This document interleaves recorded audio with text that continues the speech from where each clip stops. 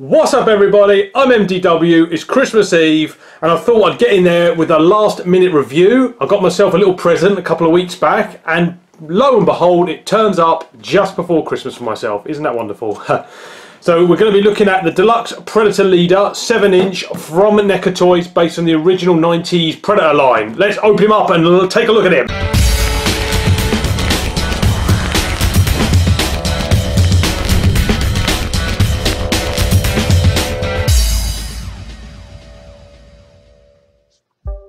Okay, so first off guys, there's a lot going on with the box. Loads of stills I've taken of it. It's a throwback to the 90s Predator line that Ken had done, where they did a series of Predator figures and Alien figures with a lot of crazy gizmos and gadgets and really kind of a reimagining or a different idea or take on the actual franchise themselves. They had loads of goofy guns, loads of crazy versions of the Predator and the Aliens, and this is like a direct descendant from that. So as you can see here, there's some great cartoon work going on inside the box. The colours are very vibrant. Look at that picture of that throne there with that Alien Queen's head on it. I need to get hold of that at some point. And the box inside there, all the grid work on it, very throwback retro to the original vintage line. Inside the box there's a Predator in his clear packaging, and there's a little detail close up there of the figure within as well. The guy's huge, he's 7 inches tall, so there's the comparison to the Colonial Marines from the Neca line as well. And you can see he towers above him, absolutely superb. Really, really cool figure.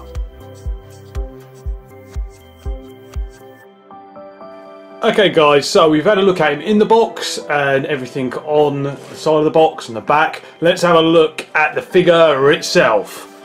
So, first things first, this is an awesome figure.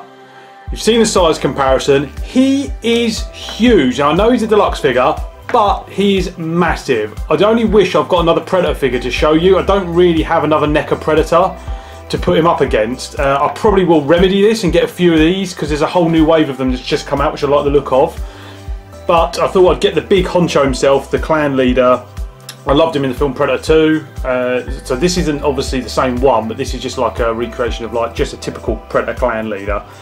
He's got so much going on with him. The detail on him is absolutely superb. The colour scheme of him is very, very strange as well. He's kind of like a bright orange colour, as you can see, and he's got like dark blue kind of turquoisey armour, which has been highlighted. Bits of silver all over him as well. Brown for the top of his skin, so it's kind of two-tone, and then his black stripes all over him. His dreadlocks are the classic kind of white, like the elder Predators have the white dreadlocks there. And you see he's got all the details on his face here we've come to expect what Predator looks like. So yeah, the colour scheme is quite interesting. You know, he's bright orange, and then the dark armour, it kind of goes well actually. When I first got the box and I looked in, I was like, whoa, geez, you know, like neon. But taking him out, it really is an excellent figure. So let me show you some of the details, and then I'll go over the articulation. So his armour has got so much detailing on the metaling on his armour there. So you can see all these bits of piping and metal work there. His belt has got loads of skulls on it and bits of, as I say again, metal, and the strapping there. He's got some crazy kind of generator thing on his back. Now I thought this was his like cannon, shoulder cannon. I don't know what it's meant to be, but it's just this huge thing that's just coming out of his back. It looks like some sort of backpack there. So that's really cool. He's got loads of markings on his armour, and he's got the skulls in the middle there. And then the detailing, you can't really see it, his eyes. I might try and take a still of his eyes there, but you can see the pupil in his eye. Really looking evil. It does look absolutely insanely good. And the detailing on his mandibles as well, inside his mouth, and then of course the classic scar there on the top of his head to show that he's been blooded, so he's killed many an alien in his time, xenomorph. And then his boots, he's got his crazy kind of sandal things going on with loads of detailing around there. His claws are all been painted up, loads of metal work all over him there as well. So that's the detailing. What an incredible amount of detail for such a small figure. So let's run down the articulation on this guy. So you'd think that his head wouldn't move very much because of the dreadlocks. It does actually move quite a lot. So you can actually turn him left and right. It doesn't really go up, goes down a little bit. But the movement is a lot better than I thought it was going to be with all the dreadlocks. The dreadlocks are kind of like a really rubbery plastic. So they do move around quite a bit. They're not going to snap, but you can actually like pose them, which is quite cool. So you can like kind of, you know, brush them back over his shoulder if you want there, and they kind of stay. They will ping back. I think if you heat them up with a hairdryer or something, and you can bend them, and then they cool down into pretty much whatever position you want them in. So that's that there. He's got shoulder joints, so he's got a ball joint in his shoulder there, so his arms can rotate all the way around there, which is good. And he's got another joint just below, just above, sorry, his bicep there, so his arm can go out as well. Really cool, so that gives him another bit of movement. And then there's a joint at the arm as well, the elbow, which literally just goes up and down. That's not a ball joint, so that's on a hinge, so that just goes up and down. But obviously this here then allows him to do all the posing there. And then his hand obviously spins 360 degrees round, same with the other hand. He's got a torso crunch there. It doesn't really do much, to be honest. You can't really move it, but his waist has got a bit of a torso crunch here, so you can kind of bend him forward there, back, and he's got a swivel there as well.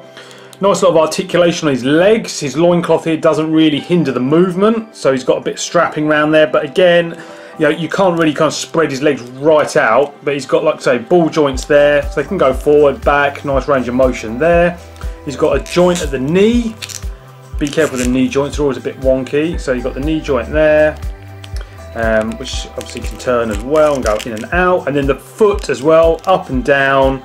And I believe these are on a ball as well. They move left and right as well. Mine came loose when I took him out of the box, but I kind of popped the joint back in again. So I think it's kind of like the Hot Toys figures, the Star Wars ones, where you can kind of interchange, you know, the joint. So, you know, if it comes loose, you can just literally pop it back in again, and then it's just back to being how it was. So that's really cool. So a lot of movement there for such a big figure, and I say none of his armour detail hinders any of the movement at all. So really made up with the amount of movement and posability you can get. You don't get any additional hands with him, so he's got one hand stuck in the pose of holding his weapon, which I'll show you what he gets in a second, and then the other hand is kind of, I don't know, kind of pointing or, you know, kind of grabbing something, or, you know, showing his dominance to the, you know, talking, preaching to the rest of the predators. But yeah, that's, you know, I ain't got a problem with that as well. It moves around. It might have been perhaps cool to have an interchangeable hand, but yeah, I think I'm asking too much really. So there we go. There's a look at the articulation of the Elder Predator. So the clan leader comes with a plethora of accessories. So you've got his helmet there. Quite a strange looking helmet. I'm not too sure how I feel about that. Awesome double bladed weapon there as well. So you've got a big blade and a kind of an axey thing on the other end. All painted really well in metal. The classic shoulder cannon there. And then you've got the little plinth that the shoulder cannon sits on as well, so it's a two-part weapon. You get two crazy little plugs as well, which I'll show you what these are for. It took me a while to work out what they were for. And then the best thing of all, two chain rubber kind of movable tentacles that you can bend. They've got wire in them, you can bend them to any pose you want as well. And these sit on the figure as well, and I'll show you how in a second. So first up, the shoulder cannon, like I said, comes in two parts. So you've got the plinth there. It took me a while to figure out where it went. So on his shoulder there's a little hole at the top of his shoulder plate there, which the plinth kind of fits into. And then obviously, as you can work out there's a little hole at the bottom of his shoulder cannon, and then that just literally sits on there. And that's it, shoulder cannon assembly. The shoulder cannon can swivel left and right as well, and the plinth moves up and down. So it's got a good range of motion on the shoulder cannon as well. Next up is the helmet. It's quite a lot harder putting this helmet on this figure on when you're trying to film on camera as well, but it does just literally clip over his mandible to the bottom there. It sits nicely on his head. It is a really strange design. It's almost kind of like insect-like. I don't know whether I like it or not. The detailing is really nice on it, but it just looks strange. I don't know. What do you think, guys? And then he's got two little kind of wiry bits that come out the side, which I think you just pop into the gun or under his shoulder plate there for a bit of extra detail.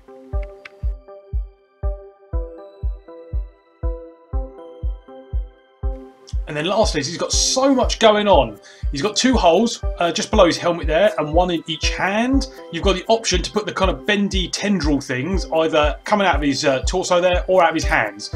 So they literally just fit in place there. They've got like a plug in them, so they just fit in, and then you can literally bend them any way you want. Come out nicely, or you can put them, like I said, just below his helmet there as well. Craziness. They look absolutely insane when they're in both of them.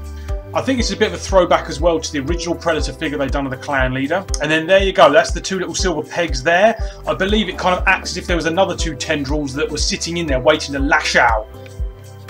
There we go, everybody. There's a look at the 7-inch deluxe Predator from Neca Toys.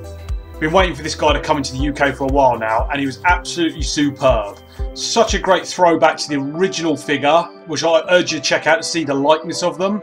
The packaging, the colour, the vibrancy of it, great throwback to the vintage line. The detailing and the absolute wicked paint job and accessories on this Predator makes him one of my most favourite figures I've reviewed in a really long time.